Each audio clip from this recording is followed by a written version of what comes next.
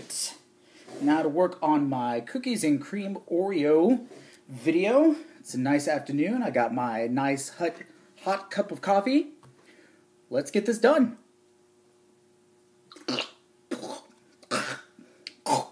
Nope. I forgot I hate coffee. Oh, you'd think I'd remember that.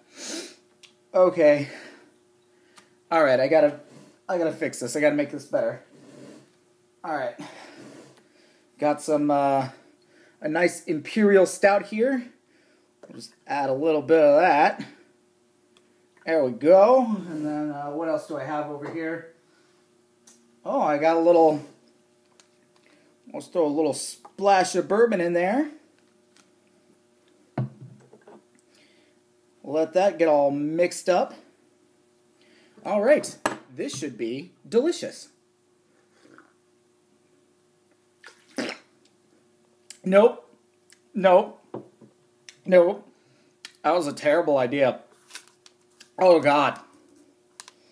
Oh. Why did I think that would be a good idea? And right now is their Sidemo or Sidmo. It's a coffee stout brewed with chocolate and aged in a bourbon barrel. And it is so good. Oh, yeah. I'm just going to go get some more of that. Alright, so this is Hardywood's Barrel Series. This is a rotating series of beers and ales that they've aged in bourbon barrels. And the one they have out right now, or the one that they've most recently had out, is their Sidemo?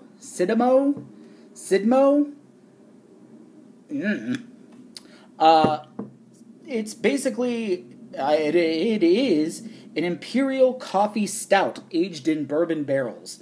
I know I've seen the word imperial stout pop up a couple times, and I had to look this up myself to see what was going on. Long story short, imperial stouts are basically just stronger stouts. Most normal stouts will come in around 7 to 8% ABV.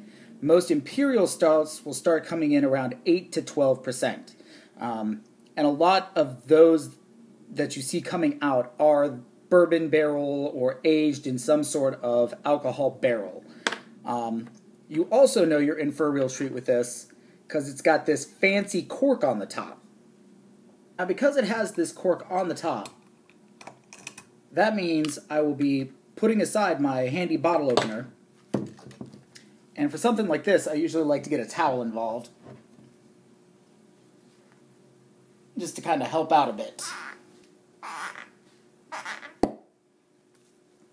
There we go. Much like the Quad Hop, I picked this up at the store that I work at. It's a little place called Taste. It's a local sandwich shop, and we try to bring in a lot more local items, which is why I suggested looking at your local shops for things that you might not be able to see at some of the bigger chain stores. Case in point, I had not seen this product until we started carrying it, which I thought was really cool. The other benefit that we had over a big chain was that we have our own personal little glasses, which is always fun. So this is what I'll be using today to pour my Hardywood Sidemo. And like the Quad Hop, you want to pour it a little slower. Because as you can see, it likes to get nice and foamy. And look at that. That is beautiful. So you see you're getting the nice darker head, almost a light brown. And it is just very smooth and foamy at the top.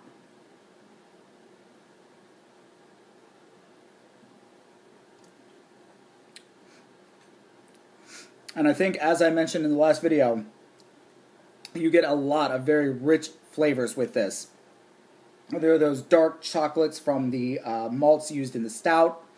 You get a little bit of the roasted flavor and the acidity of the coffee. And then you get some nice vanilla notes and a little smoothness from the bourbon. Very, very good. The label is pretty nice, but it's not anything too special. It's got the barrels on there to let you know that you're drinking a barrel-aged beer, but I really wish it had a little more color to it. That quad hop had a nice pop of green that drew your eye in, and unfortunately all this has for color is the lettering down at the bottom. However, if you look at the bottom, you see that it includes all that information I really like the IBUs, this one also sitting around 55, which tells you it has a bit of a hop bite to it, but not too much to detract from everything else going on in the beer. It also has the ABV on there. This one's sitting at 10.3, a little higher than the quad hop. So as you're working through this, you're going to get a really good buzz going. What I do like, and I didn't point this out in the quad hop, is on the back, there's a pretty good long explanation as to what exactly you are getting in the beer. A very nice touch. Once it's poured into the glass, like I said, it is beautiful. It is dark in color. The head is nice and foamy on top and just an off brown. When you start thinking of a stereotypical stout, what that would look like in a glass, that is what you get from this. Like I said, you get some very rich flavors in here, which I really enjoy, and you'll find in most stouts, imperial stouts, and porters. The only real drawback is that it means you'll be wanting to take your time a little bit more with this. And coming in such a big bottle, it's going to take you a lot longer to get through it. Like I said last time, I highly recommend inviting a friend over, or if you've got something that will help you preserve the beer, make sure you have that ready, because you'll probably be working on this for a little while. Unfortunately, the price is a little bit higher for the product, and there are two very good reasons for that. First of all, you're getting it in a much bigger bottle than regular product. Secondly, this one has been aged in a bourbon barrel. Anytime you get a barrel-aged beer, it's going to run a little higher in price, because there is an added cost for the brewers to get the barrels. However, just like the quad hop, I think you are really getting what you paid for with this product. As for the uniqueness or any sort of X factor, unfortunately this is a little lower, just because almost everybody is doing a coffee stout at this point. However, I have given them a few extra points for doing the bourbon barrel aging, because again, like I've said, I loves me anything aged in bourbon barrels. Overall, I think this is a really good beer. I do wish it came in the smaller 12-ounce bottles so that you could pull one out by itself, enjoy it, and have the rest saved for later. However, if you have a way to preserve your large open bottles of beer, whether through a stopper or some sort of sealed glass, or if you've got people coming over that can help you drink it, I highly recommend picking this up. I don't know how much longer it's going to be on shelves, though, as it is part of the rotating barrel series from Hardywood.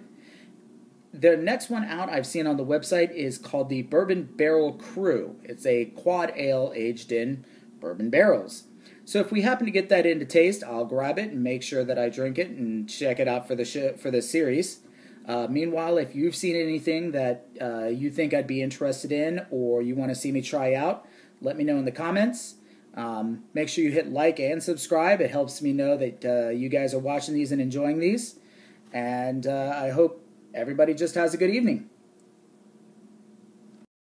I have to drink some of my brain juice to get through this.